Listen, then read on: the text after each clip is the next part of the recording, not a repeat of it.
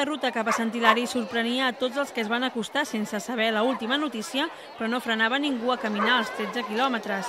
La gent està rebent aquest canvi d'itinerari de diferents maneres. Alguns pensen que no pot ser, que és una broma, altres pensen que com és que es barregen les coses, altres inclús són a vegades que venen per primera vegada, no els impacta.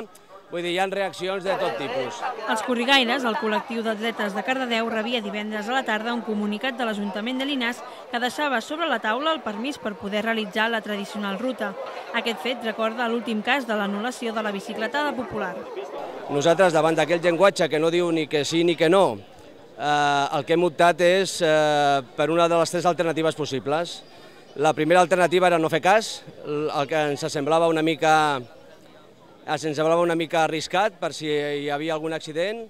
L'altra era anul·lar la cursa i l'altra era buscar un circuit alternatiu.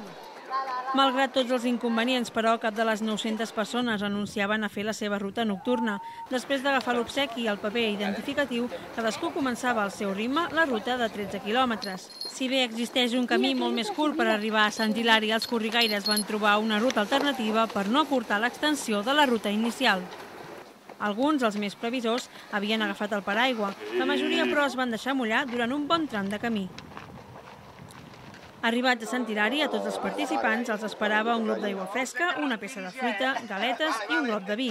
Tot per agafar forces per arribar de nou a Sant Corneli, on esperava la botifarra i l'amanida.